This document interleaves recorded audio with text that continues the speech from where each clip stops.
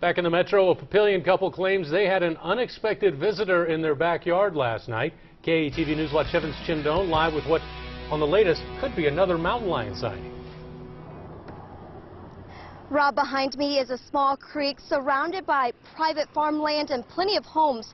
Wayne Rozonke lives behind in one of these homes, and he said around 6:45 last night, he and his wife saw that big cat walking along the banks. In fact, they contacted me about just 5 minutes ago and said they saw that mountain lion again. Well, the Sarpy County Sheriff's Office says they checked it out last night and didn't see anything.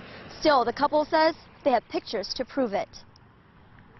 A growing neighborhood with a backyard full of wildlife. We've seen deer back here. We had a couple of eagles last year. Wayne Rozonke and his wife live near 66 and Cornhusker in Papillion.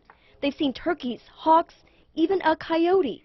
But Tuesday evening, the couple couldn't believe their eyes.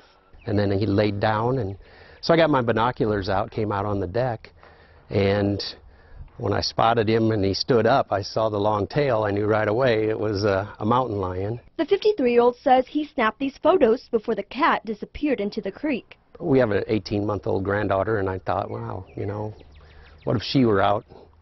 We'd always have an adult with her, but, you know, might be kind of a serious situation. The Nebraska Humane Society takes these reports seriously. In the past, we have had a mountain lion in the city of Omaha, so it's not unheard of for mountain lions to be around. Pam Weiss says no lion has been tracked down lately. Still, local and state agencies are working together.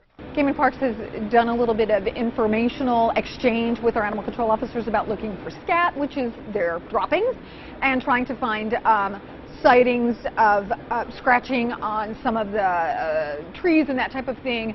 For now, Rozonke will stay vigilant and hopes everyone else does too. I think it's a legit thing. After seeing this one, I got to assume that there's others in the area, just from what I've been hearing. And we have forwarded Rozonke's photos to a specialist at Game and Parks to analyze, but we have not heard back. Reporting live in Papillion, Chindone, KETV News Watch 7. Thank you, Chin.